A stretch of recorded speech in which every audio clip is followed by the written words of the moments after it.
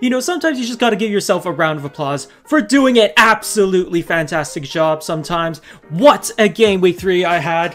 117,000. You love to see it. 65 points in the bag. I'm very happy this game week. My team did superbly well. I know missing out on Udoge 12 points hurts a lot, but you know what? I'm happy. I am super happy with this game week. I'm going to go through my game week 3 team, see how it did, and go through my game week 4 team selection, so stay tuned to the end. Be sure to leave a like, hit that subscribe button, hit those notifications so you don't miss any more FPL content from me. Now, back to the video. So with Onana, we got 0 points there. You hate to see it, especially with Areola, who had 5 points. Yeah, Man United defenders, what are they doing?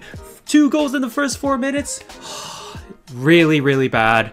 Yeah, Man United defenders are not doing so well. And yeah, Onana conceded 2 goals conceded, so that's a -1. And he got a bogus yellow card in my opinion. There's 2 balls there. Why is he getting booked with 2 when there was 2 balls on the field? That's not time wasted at all.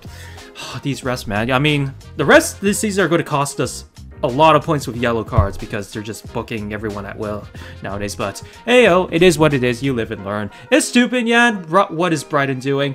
West Ham are just on fire as well. Brighton should have done better there, even though West Ham are really, really good at the moment.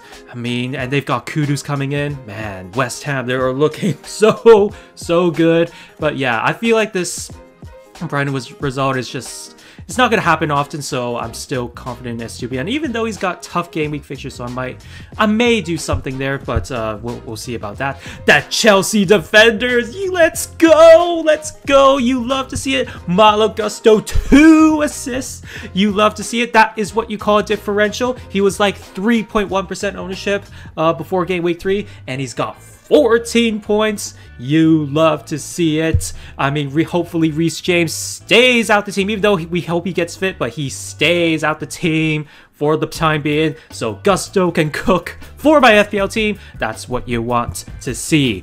Then Chilwell, you know, he's very attacking, kept a clean sheet, which is what you love to see, but he gets so forward. He is pretty much a must-have in FPL. You don't have him in your team. What are you doing? He's so attacking and can definitely get assists. He should have shot, man. Why didn't he shoot when he was through on goal?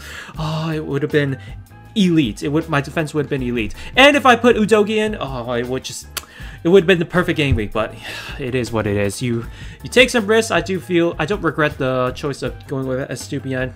Who knew West Ham were going to be that good, but you know, it is what it is. The Man United midfielders, they did so well. Bruno got a penalty. That's why you get penalty takers in your team, because they can get results like this. Rashford as well, back on the left where he's supposed to be. As long as he stays left, he will cook in FPL. 1 assist, 1 penalty 1, which means 2 assists in FPL. You love to see it. Martinelli, not impressed with him at the moment. 3 game weeks in, I've not been impressed. I was hoping he'd be a slight difference maker, but he's not been doing it. Saka, he's on penalties most of the time at least. He's doing what he needs to do. Martinelli, not so much. So I may consider a change there. We'll see. And Burmo, you know, he didn't get a penalty. So yeah, he didn't cook, so it's okay. And Holland, what are you doing? Missed that penalty, man. We could have been so good. 2 goals and most probably 3 bonus points. Yeah, missed out on that, but you know, it's okay. Ed Watkins, 5 points. Got another assist. I don't know why people are so hung up on selling Watkins. He's delivering. He's delivering. He is cooking FPL. He's cooking better than most forwards. So I just don't feel the need to sell him at the moment. And with the fixtures coming up are a little bit easier. He's got a good run coming up, so I don't feel the need to sell Watkins right now. So yeah, that's how my team did in Game Week 3. Let me know how you did in Game Week 3 in the comments down below. So here's what my team is looking like for the moment. Obviously, we've made one switch. Areola comes in against Luton away, which is a very favorable fixture, especially with their form that they're in, instead of Onana, who's against Arsenal, who are a very tough team. Now, hopefully, Arsenal keep experimenting, playing high Havertz, playing Thomas Partey at right back, and Man United should do pretty well. But if they go back to how they usually did it last season, then they will struggle a bit. So yeah, you know, it is what it is. We'll see how it happens. happens, Arsenal are still threatening, regardless of the experimentation. So yeah, that's going to be my team for this. You know, for transfers, I don't know. I'm really having a dilemma of between changing one of these midfielders or just simply rolling it. Like, my main thing is, yes, the Man United and Arsenal midfielders, there's a clash there, which probably isn't the most favorable, but you know, as long as, first of all, Rashford, as long as he, like I said, he stays on the left, he will cook. Definitely, because he's more suited to there. He cannot play striker. He can't hold the ball up, and teams usually sit deeper in the defense, so there's no space to run in behind. So he's not the most doesn't have the most aerial presence, so it's not a favorable position for Rashford. So hopefully he stays on the left and he'll continue to cook. With this result, hopefully Ten Hag will make him stay on the left. Bruno, it's tough as well. I feel like it's going to be really hard for me to justify getting rid of a penalty taker, because they can get penalties at any given moment, like they did against Not Force. So I don't feel inclined to selling him. Martinelli, yeah, I mean, I could sell Martinelli for sure. He's been underperforming, but to be honest, the next game week fixture in game week 5 is against Everton away, who are just so dreadful. I feel like there's a lot of points to be gained in that game, so I'm very inclined to keep him. I know, even though I don't really want to at the moment, but you know, that game week 5 fixture, man, it's just too good. It's just too good. It's salivating. It's just right there. It's like you're looking at the treasure and you just gotta wait for it. You just gotta wait. So I'm less inclined to selling him. And in Burmo, obviously I'm not gonna sell him.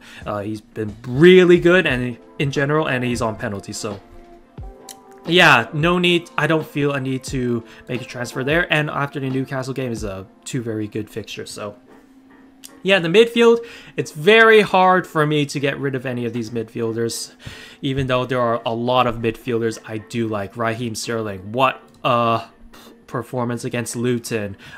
He is definitely an option. Phil Foden is an option. James Maddison is an option. There's just so many great midfielders that you can only have 5. It's just so annoying. And obviously, I know some of you may say Watkins, but to be honest, I don't really see it. Virgil van Dijk just got red carded as well, so that's a massive defender gone. Liverpool's best defender is gone for this game. I don't think that red card will be appealed, so it's a much easier fixture. Who do Liverpool got at the back? Konate, Matip, Joe Gomez? Oh, come on, man. You're having me on. You're having me on. Like, Liverpool away, I feel like it will be actually quite a favorable fixture than most people might think. So honestly, I may just stick with Watkins as well and just roll my transfer into game week 5. I feel like that's the plan. Obviously, things can change, but you know, for me, at this given moment, I think it would be best for me to stay as I am and just roll it for game week 5 and make a transfer in game week 5. And yeah, I think that's the best plan for me. Let me know in the comments down below what you think and if it's the right decision or not. Let me know. So yeah, that's going to be it for this video. Thank you all so much for watching. Please leave a like, hit that subscribe button, hit those notifications so you don't miss any more FPL content from me. And let me know in the comments down below how you guys did this weekend and what plans you guys are going to be having for your Game Week 4 transfers. I'd love to hear it. So yeah, thank you all so much for watching. Until the next video, see ya!